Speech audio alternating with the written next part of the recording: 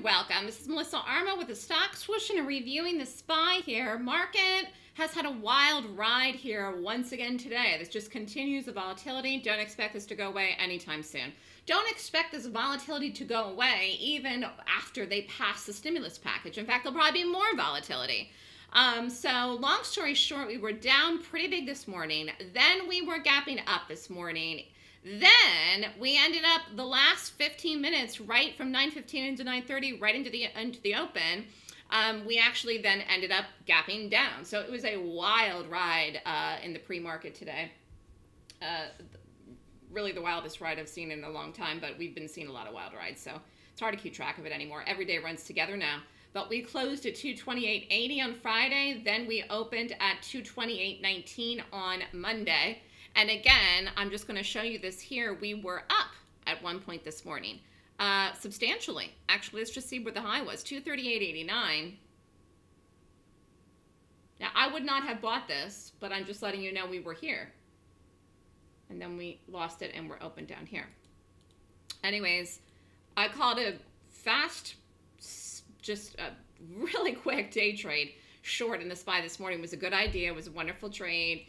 And went bigger than expected. And it's interesting because I really wasn't anticipating doing anything today. And then all of a sudden I'm like, oh, here this is.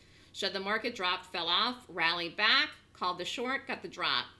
And there it was. So nice short today in the SPY. You could have done the SPY, you could have done the Qs, you could have done Apple, you could have shorted any one of a number of things today. But a really nice day trade called by me.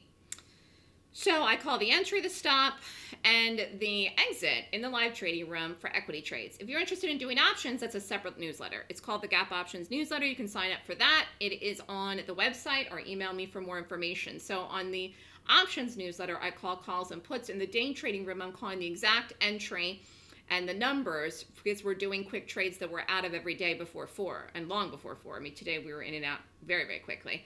And in this type of market, when you're up, you need to book the profits, particularly in day trades because we've had so many halts. Now, the market didn't get halted today, but Boeing did. Didn't call any trades today in Boeing, but people need to be aware of what's going on here. I need to play it in the right direction. So I'm doing a great job. Clients are happy. Everything's going well. See where this week goes. It is 1:36 here on Monday, last full week of March. And it's going to be, you know what, let me just see, when does earnings season actually start? I mean, I don't think anyone's even thinking about earnings season right now, but let me just see exactly. I just want to see when Apple reports and then maybe I'll look at it. Oh, not till the end of April. Yeah, Apple's the end of April. Yeah, all right. Well, we have a little time here to get situated, or this market to get situated. Anyways, if you're an active trader right now, it's been some great trading if you know what to do.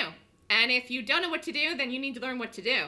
So if you're interested in my Golden Gap course, it's this weekend, March 28th and 29th. Great time to join, great time to learn gaps, lots of momentum, lots of volume.